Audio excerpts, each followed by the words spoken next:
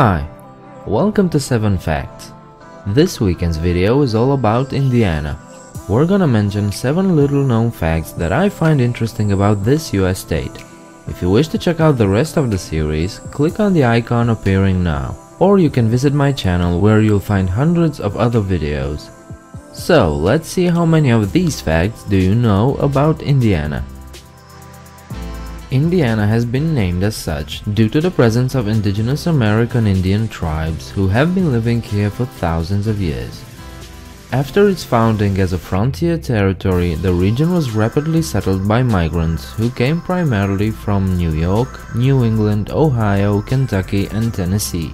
After many conflicts, treaties, and land purchases, the local Indian population gradually shrunk until they became a small minority.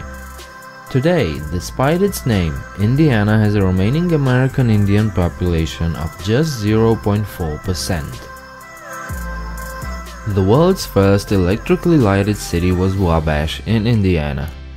Charles Brush from Cleveland, Ohio had been experimenting with a new electric arc light known as the brush light, with the hope of a public test in some city in order to prove it worked to light a city at night.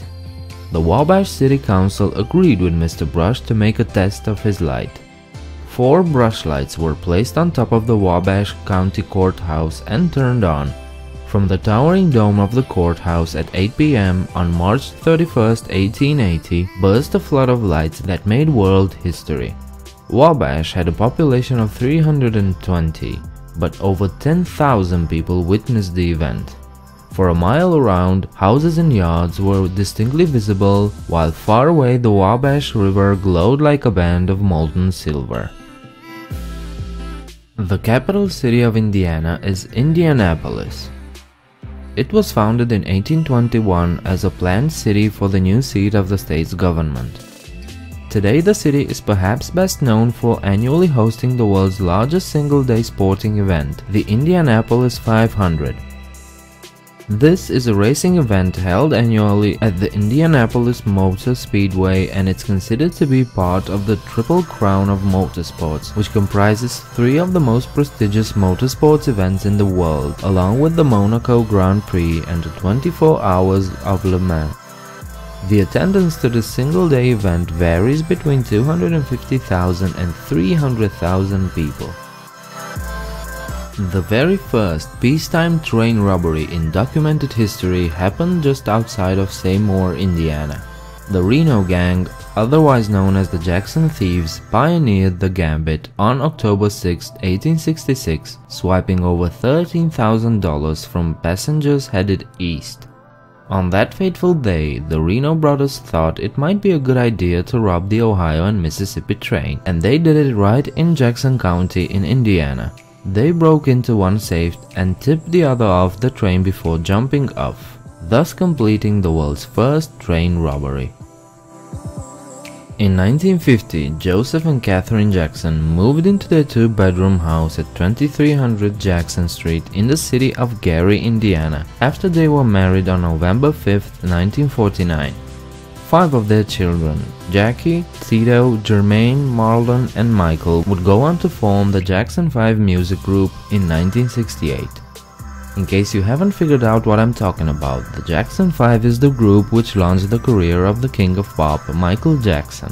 In 1971, he started his solo career and would go on to become one of history's greatest and most known entertainers. And it all started in the small town of Gary in Indiana. Indiana is home to the town of Santa Claus. No, really, the town's name is Santa Claus.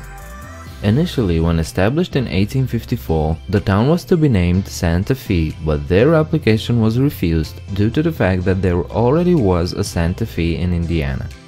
Several town meetings were held and Santa Claus was selected as the new name. The town is the only one in the world to have a Santa Claus post office, and thus it receives thousands of children's letters from all over the world each year. Amazingly, a group of volunteers known as Santa's Elves ensures each child receives a reply from Santa, a tradition that has been in existence since at least 1914. The farming community of Newport, Indiana, now Fountain City, became known as the Grand Central Station of the Underground Railroad. The Underground Railroad was the name given to a group of people who helped and facilitated the escape of runaway slaves from the southern United States. As many as several thousand slaves escaped through Indiana with the help of Quakers, Baptists, and other religious groups who operated safe houses, sheltered, fed, and transported the slaves. Newport alone was responsible for helping more than 2,000 slaves make their way north to freedom. Many families in the state sheltered these people before and during the Civil War. And there you have it. These were the 7 facts that I've gathered about Indiana.